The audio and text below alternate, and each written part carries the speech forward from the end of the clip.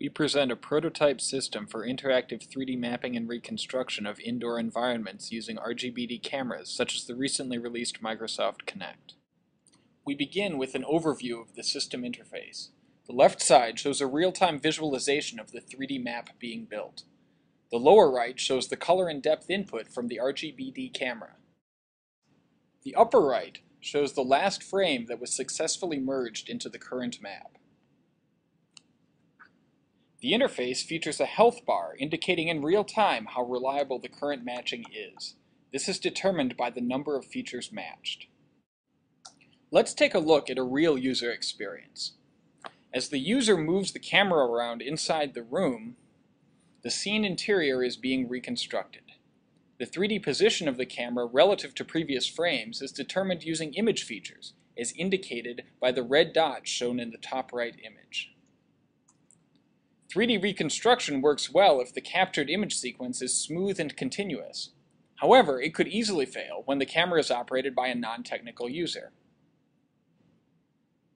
For example, if the user moves the camera too fast, the newly captured frame may have insufficient overlap with the previous frame, such that a typical reconstruction pipeline would not be able to connect it with the existing scene.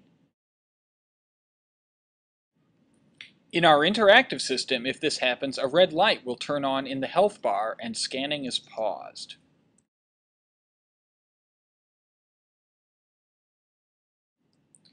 The user can resume the scanning by directing the camera to capture a view similar to the last frame shown in the top right corner.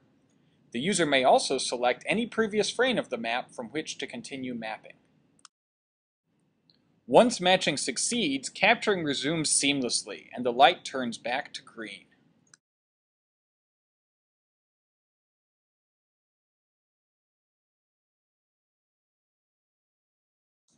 Another common case which would cause map building to fail is when the camera captures a view that contains too few features. For example, a textureless wall. There are no features, providing no way to accurately align the new frame with the existing map.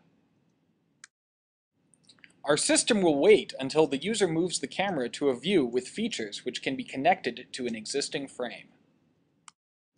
Once this happens, scanning continues. Now we are able to get more of the table and sofa.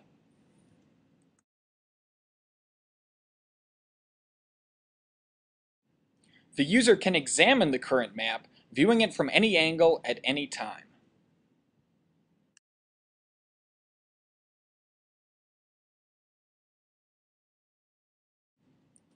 Here is an example map captured with our system.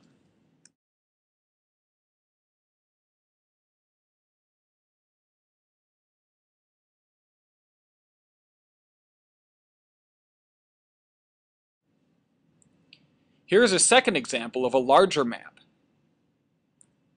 Note that this map was captured with a single loop around this area.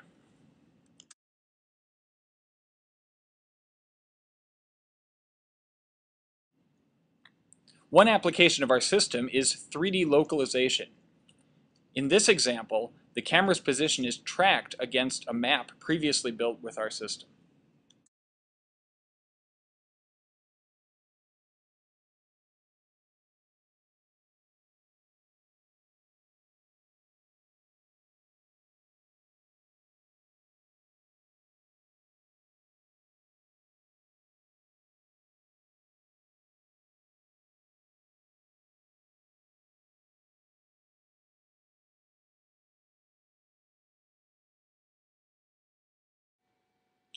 The maps generated with our system are metrically accurate, so they can be used for measuring dimensions. This could be applied to remodeling and redecorating. A final application is interactive 3D visualization. In this example, the user moves through the map using gesture control.